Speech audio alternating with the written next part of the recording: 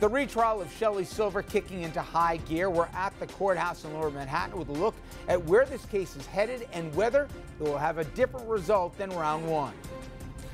Then a whole lot of Republican primaries have candidates who are going full steam ahead trying to attract the Trump base. One of them right in our area. The question is, will that strategy backfire? And we look across the aisle at whether or not the Democrats are divided and if that will hurt them come November. Evening, everybody, and welcome to RFL. I'm Richard French. Thanks for joining us. Well, we start tonight at the retrial of Sheldon Silver, the former Speaker of the New York State Assembly. Now, even though opening statements started just yesterday, we already have some dramatic testimony. And for that, let's bring in Dominic Carter. Of course, he's at the federal courthouse in Lower Manhattan with the very latest. Dom? And good evening to you, Richard. In order to obtain a conviction, prosecutors have used, as you've been saying night after night, they must prove a quid pro quo. And today's witness, Richard, was all about that. Dr. Taub, what was it like testifying today? No comment. Dr. Robert Taub, now retired and in frail condition after Columbia University fired him for his interactions with then Assembly Speaker Sheldon Silver, spent most of the day on the witness stand. Taub admitted he knew he was making Silver wealthy by providing medical referrals for lawsuits. Taub's patients, people with mesothelioma, a deadly cancer caused by asbestos exposure. The feds say in return, Silver provided $500,000 in state grants to Taub for medical research. Taub testified, quote, "We had a business relationship." Todd said he referred 25 to 50 cases over 10 years to Silver. The law firm employing Silver, Whites and Luxembourg, paid Silver some $3 million. On the witness stand, Taub admitted to lying to FBI agents when they visited him. The doctor said he told the FBI that he had not referred cases to Silver. In front of the jury, he said, quote, "I was terrified of losing my job." The feds gave him immunity to testify. Taub also said Silver was very good at getting people to owe him. Dr. Taub. He's not going to comment. Dr. Taub. He's not going to comment. Mr. Silver, here we are, the second trial. How do you feel? I feel fine. The case will be tried in the courtroom, not in the media. All right, Dominic, it's got a little feel of Groundhog Day. We've been here before, and I guess it'll be the same kind of thing with the Dean Skelos trial that'll be coming up at the conclusion of this one. Is it basically the same trial on the same case that the prosecution is going to lay out like they did before, except we're going to have a different jury instruction? Your assessment is dead on 1,000%. Exactly the same case from federal prosecutors. The same star witness, as we heard from, well, he wouldn't comment to us, but Dr. Robert Taub, who was fired from Columbia University, Richard, the star witness. So the only thing that's different, you have all different prosecutors now, and that charge that you just referred to, this case may very well come down to it. The appellate court concluded that the charge from Judge Caproni, that they've narrowed the definition under McDonald of corruption, and it's the charge that had this case overturned. So it's almost, to your point, exactly to the T, the same case, except there will be a different charge from this same judge, Valerie Caproni, who is also the judge in the Pococco trial, Richard. All right. Well, of course, Tom, will continue to follow the fireworks. Thank you so much. All right, let's bring in our panel right now to get into this and much more. Amy Siskind is president of the New Agenda and also author of The List. Charlie King, New York co-chairman of the Mercury Public Affairs, and he was a senior campaign advisor to Andrew Cuomo's re-election campaign, and Andrew Whitman, our senior political correspondent. And Charlie, I start with you. Do you think we are any closer to being able to define what corruption is? I swear to God, I spent the last year of my life, or really Dominic has, whether he's going out doing the Menendez trial, or now he's on round 2 of the Silver, or the the Skelos trial. Then you have the Buffalo Billions, obviously Pococco. We saw what happens. Then in June he gets sentenced, I believe. It seemingly is never ending. Do we at least define the term now? I mean, look, I think it's very in some ways, some places it's cut and dry where corruption is, and I think in other ways it's a slippery slope. And I think that some of the cases that prosecutors are trying to make in the areas of political corruption are very hard to prove and maybe going too far. And I think that that's where, when prosecutors are trying to push the envelope, that's where it gets to be very difficult. Shelley Silver was one of the 3 men in the room. Assembly Speaker, Senate Majority Leader, and the governor, okay? He clearly used his office. He created a fund, taxpayer dollars, for, mesothelioma victims. The doctor that got appointed, he funneled the cases to Shelley Silver's law firm, and Shelley Silver profited from it. How is that a gray area?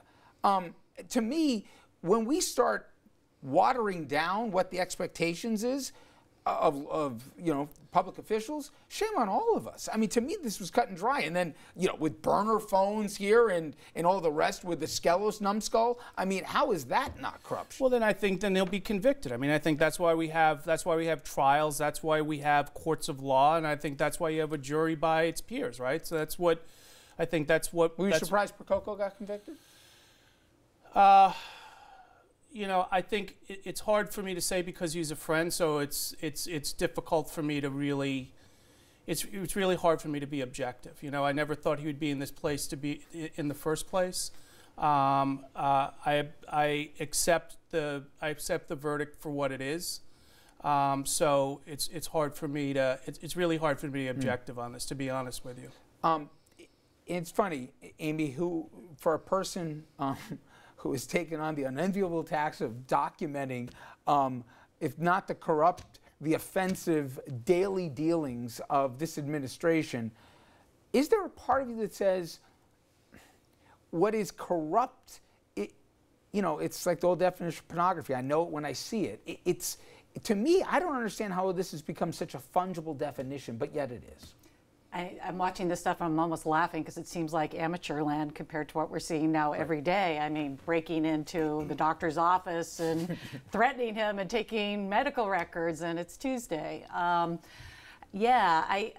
think that we've set now the bar for corruption at a whole new spot, because nationally we've never had somebody leading our country who had all these potential conflicts of interest and has readily exploited them. Sort of like our Constitution has sort of these sets of norms in a way of what should be allowed, and we have so far gone beyond those in terms of enriching yourself by using the political power and directing our foreign policy very specifically to enrich yourself. So this other stuff at the New York level, it's being dealt with in the courts. But I would argue that the definition is fungible, and you and I have talked about this before, because even the stuff that is accepted and above board is to a certain degree corrupt. And that's the influence of money into the political system. Even if a group that you agree with gives you money for agreeing with their position and advocating on behalf of their position, there's a certain element of corruption in that, because you are committing your official act and you're committing your official actions to try to further the interest of that group. Let's be honest. All disclosure here, Senator Menendez, very good friend to this program. He misused his office. He advanced the interests of a friend of his, and he did so, obviously, with the power of a U.S. senator behind it here. For him to say that he's vindicated at the end of it, I have a problem with it. I agree with you, but that's even a more personal than what I was getting at. If you're a pro-gun Republican and you take money from the Second Amendment or take money from the NRA to advocate in favor of lax gun laws, you're really taking money from this group and using your official capacity to advance the interests of that group. But that's legal. It's legal, but it's still corrupt. And once we lower the bar to that level, then really, what's to stop anything from going? See, look, let me tell you why this is all, in many ways, a very blurred line. And I'll take it from when I ran for lieutenant governor. Not that anybody remembers, not that not that any of you voted. I mean, it was a tough race. When I ran, I asked my mother if she would support me. She asked who else was running. That's how hard the race was. But when I first ran for that office, somebody gave me $15,000, which way back when was a lot of money. And I remember thinking to myself, this was tantamount to me being able to buy a car back then, which was a lot of money. Yeah. So when this person called me, you know, I felt an obligation to call him because not because of anything other than the awesome responsibility that this person had so much invested in me to give. Now, you might call that corrupt. You may say that I'm doing this because there's just this feeling. See, for me, where these cases have been different is, and maybe that's in the Bob McDonald case. But that's where the blur comes, because you feel you're going to pick that phone up because of that connectivity. Well, that's to where be the fair money. to you, Mick Mulvaney, right, who's had now a couple different roles in this administration, he told the story in the last week that, hey, if you're in Congress and you don't write a check to me, I'm not taking your call. If you write me a check and then you call me, I might take your phone call. And now, that's what we're normalizing. And I've had a couple of congressmen who've said that's offensive, that's not how I operate. Yeah. However, to me, it's different if you have to play the unseemly game of raising money and doing everything attached to it and then taking phone calls. It's different than when you're in office to use your office and abuse the public trust to advance your own personal self-interest or that of a contributor. A campaign and an elected are two different things. Maybe it's in the light of day now, though. I mean, the thing is that we've gotten so low down when Mulvaney feels like he can actually just say that in public to 1,300 American bankers.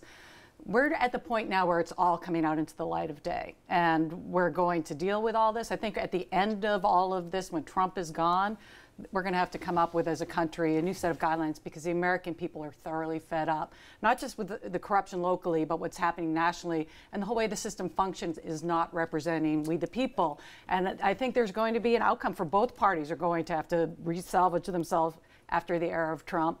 It's gone on both sides, as you point out. And once you're in office, you're instantly running for office again. You're a candidate again the day you're an office holder. I mean, I'm naive on all this. This is Pollyannish, but until you get rid of all the money in politics, it's all just a matter of degrees. I don't think, I'm trying to be realistic, you can't. But once you're in office, I would have a higher standard, and maybe it's not even through the judicial courts, but yeah, Menendez was reprimanded, but I'm sorry. I mean, it is a fraternity or a sorority, whatever you want to say. There should be higher standards within the electoral bodies. And if Silver wasn't kicked out, you know, it shouldn't have been his choice, and the same thing for Skelos. All right, certainly we're going to keep coming back to this, unfortunately. But coming up next, perhaps Trump is not the biggest problem facing the GOP as we head towards the midterms. Maybe the candidates themselves are a bigger concern. Trust me, when you see this rogues gallery, you'll know what I'm talking about.